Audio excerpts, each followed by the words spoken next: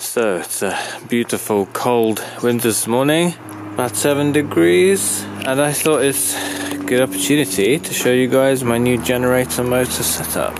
So this is an alternator generator based on a Kubota D662, the old 662cc diesel, and on here we have two 145 amp alternators. I think they're a 22 SI Delco, possibly. Anyway, they are a kind of a universal frame, remanufactured by some other company. They've got the internal regulator bypassed, so both of them have the terminals from the field windings, so the rotor going straight out of the case there. I have a V belt set up here, so it's a multi-V 6PK 6 row 1150, so 1 meter 150 centimeters long. Down here is a tensioner from a Vauxhall Astra diesel, I believe, and this mess of wires is my new governing the system here, so that's what I'm going to be showing you today. So here we have the throttle body, the stepper motor throttle control. So that operates the throttle. There's a homing switch there, so when the system starts up it homes itself. We have around the other side here, we have an electronic water pump. This is a coolant pump from a Toyota Prius. I think it's a Prius. I think it's the cooling pump for the battery pack. It's a 12 volt PWM pump.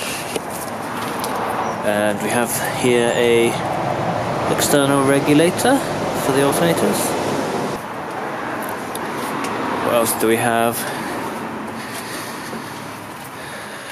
Around this side everything's standard, so we've got the standard starter motor, oil filter, oh yeah, the tack, the speed signal pickup. There's a trigger wheel down there.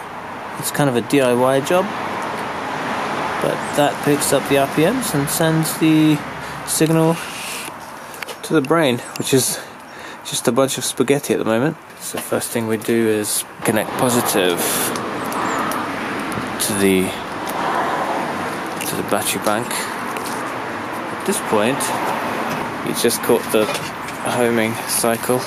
So what happens is, based on the coolant temperature, which is here, the computer decides how long to run the glow plugs for. So when we press the start button, it'll run the glow plugs for that predetermined amount based on how cold it is, and then crank the engine. When it sees the engine speed pick up, stops the disengages the starter. There's a cooling cycle, so it actually is designed to heat up the engine as quickly as possible, so it will only run the pump for short bursts to begin with, up until about 50 degrees. When it reaches 50, it runs the pump at half speed, and then as soon as it starts to approach the set temperature for the coolant, so I think it's like around 80-90, it will then run what's called a PID loop, which is a kind of a I guess it's AI in a way, blockchain powered AI generator. There we go.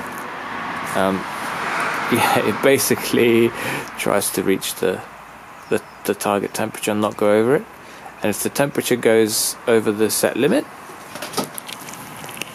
we have the cooling fan is kicked in, cools it back down. Oh yeah, so the cooling system, basically the regulator, the thermostat is bypassed, so it's just completely open in there, so the coolant's allowed to circulate through as efficiently as possible. So let's fire it up.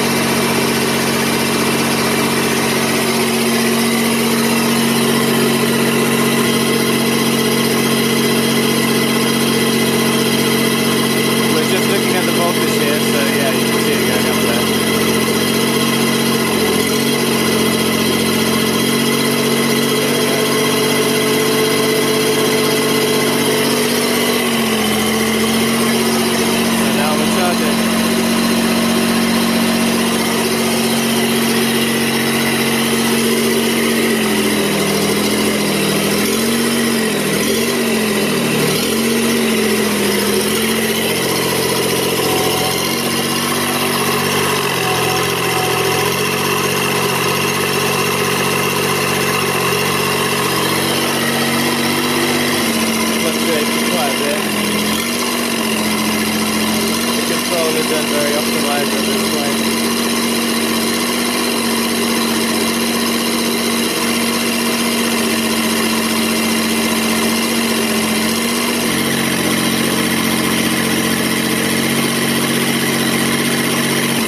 There's actually a stop button under there, but it's being secured by these strappers, so there we go, the engine stops. Cool. Yeah, so there's a stop fuel cut-off solenoid down here, which operates the fuel cut-off lever there. There's only one alternator connected, powered by the way at the moment, so that was just a single alternator doing the job.